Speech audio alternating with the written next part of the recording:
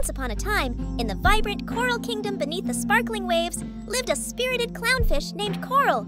Coral was no ordinary fish. He had a kaleidoscope of colors that danced on his scales. One day, Coral set out on an adventure to find the legendary treasure coral, a hidden gem said to grant wishes. Through swaying seaweed and bustling schools of fish, Coral encountered a wise old turtle named Tidal. Tidal shared tales of bravery and friendship, inspiring Coral to continue his quest.